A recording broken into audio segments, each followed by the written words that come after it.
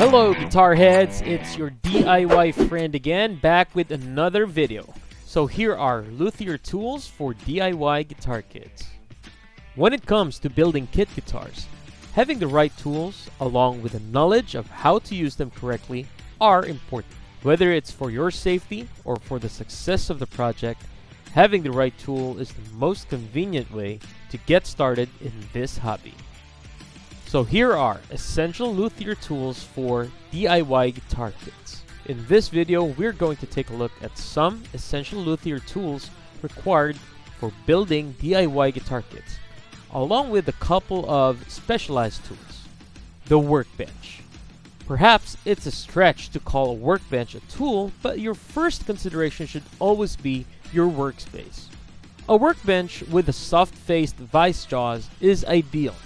But if you don't have this option, look for a large, well-lit, and well-ventilated area that you can safely work on your guitar without increasing the chances of scratches and dents occurring. Also remember to use the right type of mask.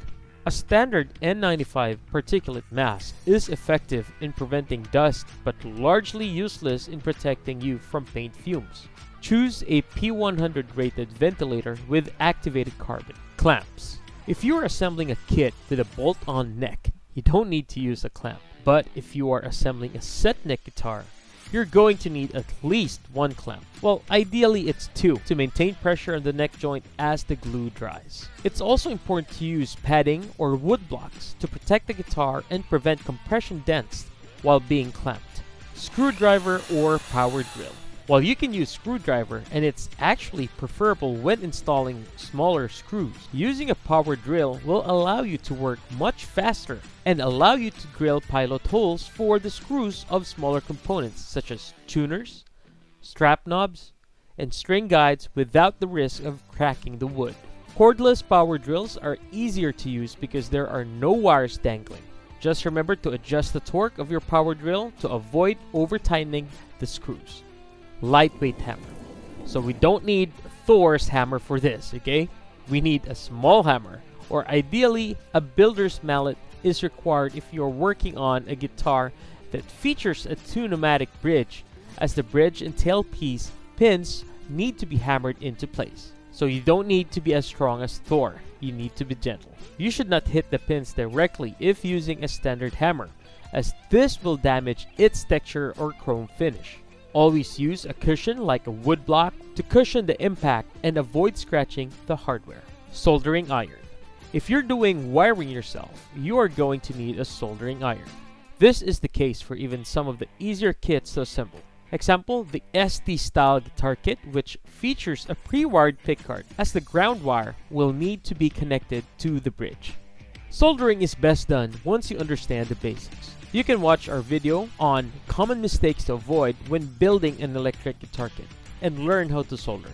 Here's a bonus. A soldering iron can be useful for repairing dents. A combination of heat and a damp rag can reduce the impact of a dent if held over the dent until the timber swells.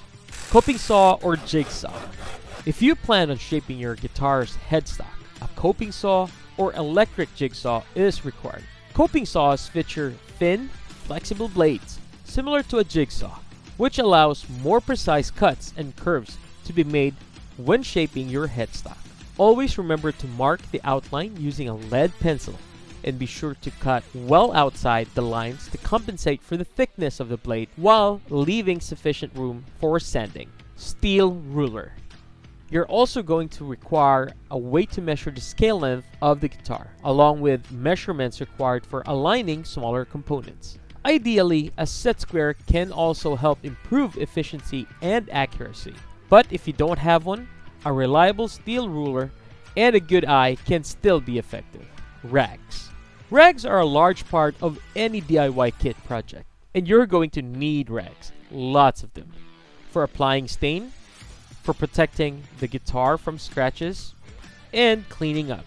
If you're using rags to protect the guitar from scratches, make sure the rag is clean, not soaked in anything that will damage the paint like thinners and other materials that could scratch the guitar. Hardwood sanding block. The last tool I'd consider essential is a hardwood sanding block. Why hardwood? Flexible sanding blocks conform to bumps or non-uniform sections when sanding, preventing a flat finish and making it much more difficult to achieve a professional finish. We've made an entire video about sanding. Here's the link. Fret dressing tools. While the tools listed above are essential, if you plan on performing fretwork, leveling, and shaping frets, the tools below are also required. So here are the tools that you need. Fretting hammer. This is used for seating frets. Leveling beam. Used to ensure consistent fret height on your guitar's neck. Fret shaping files. Used to dress or shape your frets. Fret rocker. Checks the level of adjacent frets. Now, along with the tools listed above, it's also useful to have the following consumables. You need a masking tape, a thick pen marker, fine-grade wet and dry sandpaper, fine-grade steel wool, and an eraser. So keep in mind, if attempting fretwork yourself, research the steps and practice on a spare neck or a less valuable guitar. So in short, be sure to know what you're doing before you actually do it. Fretwork is not for beginners. So I hope you guys enjoyed this video and found it useful. Till next time, rock on!